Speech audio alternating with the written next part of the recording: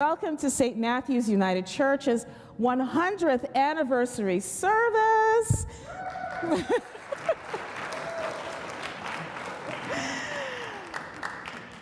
I go by the Reverend Brigid Maya Douglas, and I am the minister here part-time.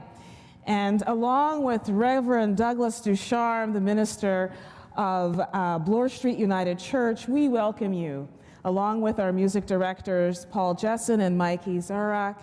Welcome to this safe space.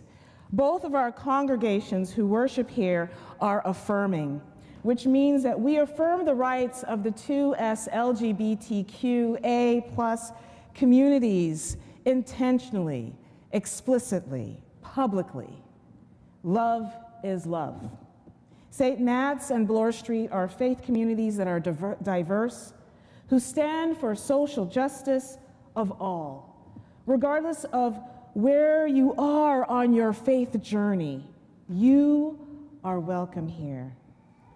And on this Sunday, we have a special guest, the Reverend Eleanor Scarlett, who was a member here at St. Matthew's United Church before she was ordained as one of the first Black women to go through the United Church of Canada process. She always kind of smiles at me when I say that, but see, I follow in her footsteps, right? So yes, Eleanor, thank you for breaking through. You were ordained in 1996, correct? Okay. She has served churches in Nova Scotia and Toronto, and the GTA area. While serving a 3-point charge in the Dufferin-Peel Presbytery, she had a strong call to transitional ministry. She got training and has been an intentional interim minister since 2005. As the intentional interim minister, she has served the former conferences of Toronto, London, Maritime, and Hamilton conferences, and most recently, Shining Waters and Horseshoe Falls regional councils. Eleanor is an avid gardener, so she's excited about the clematis, is it called? I don't know these plants. She's excited about the plant that she won last night, and loves taking her dogs on long walks and frequent drives. Welcome back, Eleanor. Welcome. We are pleased to have you here. Thank you.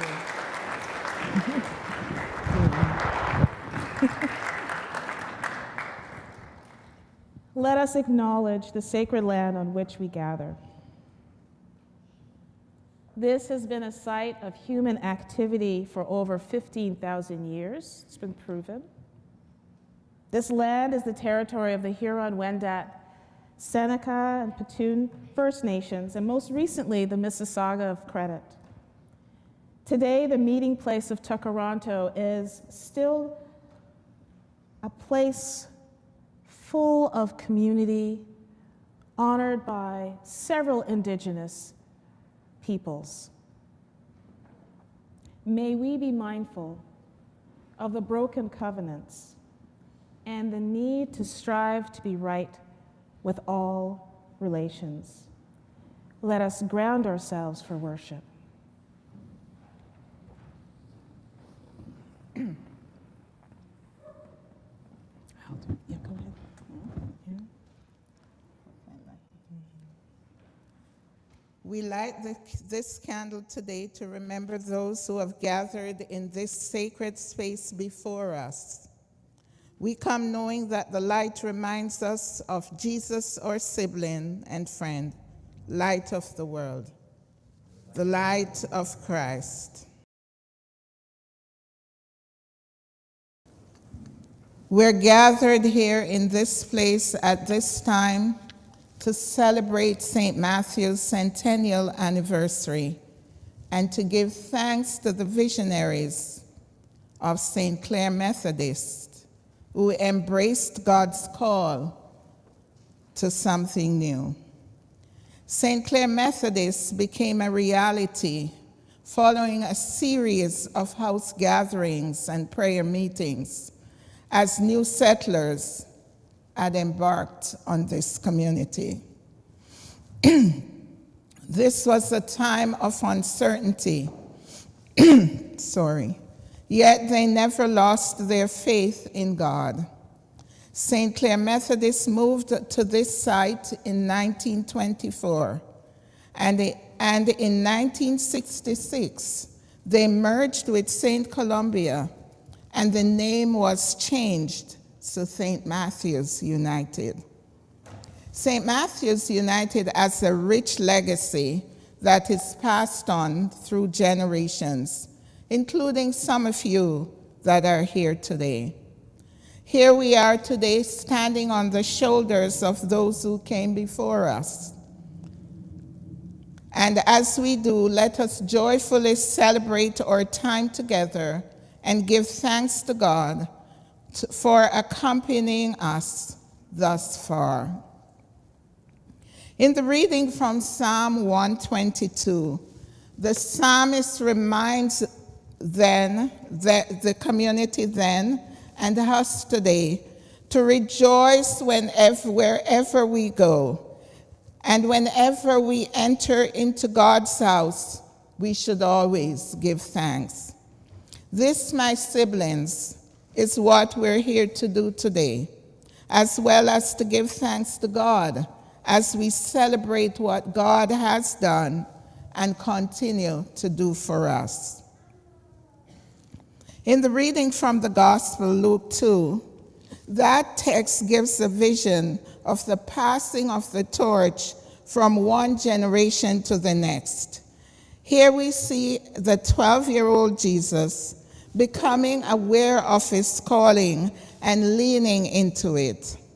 The text reminds us that the young Jesus went to the festival according to the custom with his parents. When the festival ended, Jesus stayed behind in Jerusalem. When his parents discovered that he was not with them, they began to look for him. They found him 3 days later in the temple, sitting among the teachers and listening to them, asking questions of the elders and learning from them. When they found him, they were astonished. His mother said to him, "Son, why have you treated us like this?" Jesus replied, "Why were you searching for me? Did you not know I had to be in my Father's house?" This was a turning point in Jesus' life, as well as for his parents and the wider community. There was an awakening. For the first time, they realized that there was something profound about this child. As this congregation grew, the need for a new building was envisioned. The land was donated, and the cornerstone was laid on April 12, 1924. The church was dedicated on November 23, 1924. This is the story of the beginning of St. Matthew's. I am sure that there are many stories of your connections to St. Matthew's. I am sure that many of you here today have stories that you would like to share. Stories that are somewhere up on the PowerPoint, some was up on the walls last night, some are still up all over the place. Stories you have heard and stories you have experienced and shared yourself.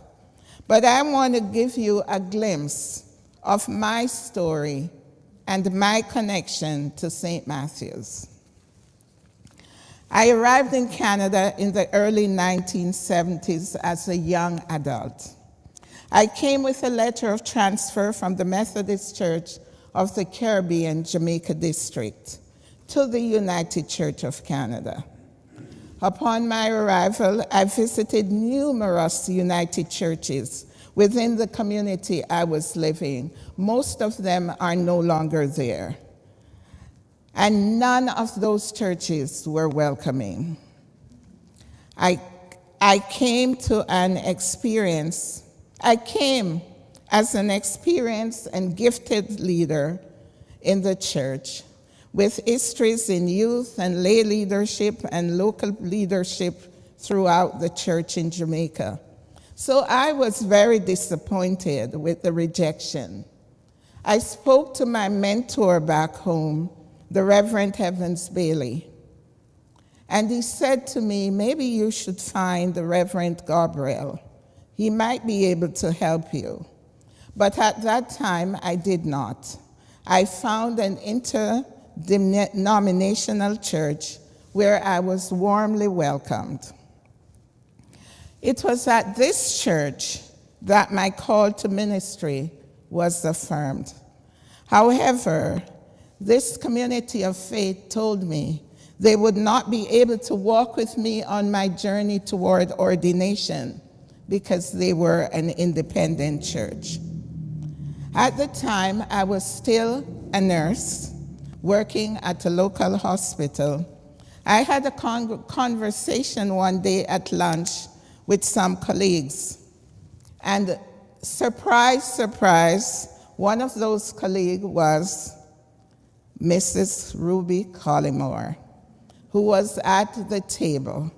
And she said to me, Eleanor, why don't you try St. Matthew's United?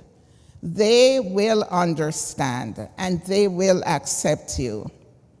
I later started coming to St. Matthew's, transferred my membership, became a member on the same day that Liz Mackenzie joined the church. We became members together. And there is a story to Liz. So I began ministry, and shortly thereafter, so did Liz. I was the youth group leader, the senior Sunday school teacher, and we had an amazing group of children and youth in this church. This place was abuzz. We not only participated within the church, but also within the wider community in outreach programs such as Out of the Cold. We were involved in joint endeavors with other youth groups. That includes retreats, camping, etc. I remember we took our youth group with a joint youth group endeavor with University Presbyterian Church Youth Group. And this was only in Caledon, but it seemed as if we drove forever. And we went shopping for stuff we would need for breakfast and snacks. Surprise, surprise, the kids brought the snacks in, but left the rest on the balcony.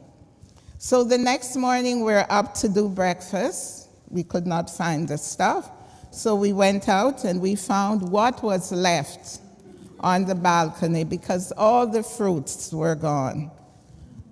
The animals had a good feast. So we had a lot of experience with this church and the youth group and the Sunday school. And so the psalmist reminds us to be glad. They said, let us go into the house of God, wherein our feet shall stand within God's holy courts. And this is a testament to this place. St. Matthew's has become a place of refuge within this city, a place where social and political discourse are lived out and lived into. As we celebrate our 100th anniversary, let us highlight some of our achievements. St. Matthew's worked in partnership within the city to build Brockendale House, a senior residence, and to this day continue to be partner with this which would open door drop-in program for those in our communities who are marginalized and socially isolated. This building is used by diverse groups. This is a testament to what we're called as children of God to do and be. So as followers of Christ, we're called to live out our faith by being Christ's hands and feet in this world. This is at the core of St. Matt's faith. I would like to recognize and give thanks to ministers who were here during my time, especially to those who supported me during my time at Emmanuel College. Many are no longer here with us, but some are. Lynn is here today. She was a staunch supporter of me during my time here.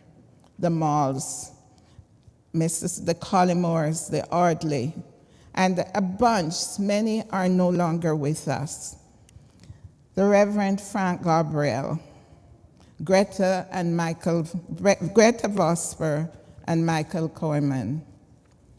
So those were some of the people that helped to nurture me during my time in this place.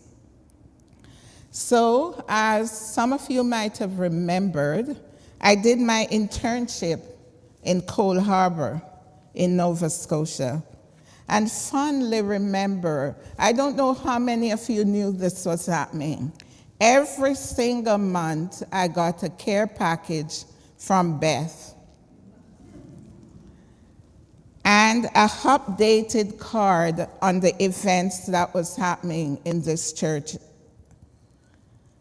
and beyond. I cherish those moments. I remember whenever I was feeling sad or homesick, I would read the cards that Beth would have sent. She always put a book because she knew I was an avid reader in the package. And I was comforted in knowing that I was not alone. I knew that I was lovingly held in prayers. With deep gratitude, I say thanks. So as we look towards the future, it is my prayer that we do so with the boldness of the 12-year-old Jesus, who knew who he was and to whom he belonged, and to what he was called to be and do. May you do so like those early settlers who recognized that they needed a place to worship, and they built the first church and successive churches, including this very building. As you look toward the future, do so with the same spirit and the same God who was present with those who came before us. As we look to the future, let us do so with deep spirituality, bold discipleship, and daring justice. The world that we're in now is no different from it was during the 1924 and 1925. There were conflicts and wars taking place. Yet the community was able to build this church, to move in and to celebrate their accomplishment with thanksgiving. Psalm 122 reminds us to be glad whenever we enter the house of God, to give thanks and to pray for peace. Those same words echo through for our world today. This community recognized all that was happening in the world then, and with the boldness of Jesus, their liberator, they pressed on. My siblings, when we are Christ-centered, we become bold. When we become bold, we become daring. St. Matthew's United moved to this site at the turn of the century and became St. Matthew's United, a member of the United Church of Canada in 1925. As our anniversary moves into the next century, let us do so without a doubt that the same God who walked with our ancestors of the faith is present with us today and will journey with us toward the next century. And so, as a people of faith, we give thanks and praise to God for the gift of this place and the hope of God that something new and exciting will continue in this place. And the people of God say, Amen.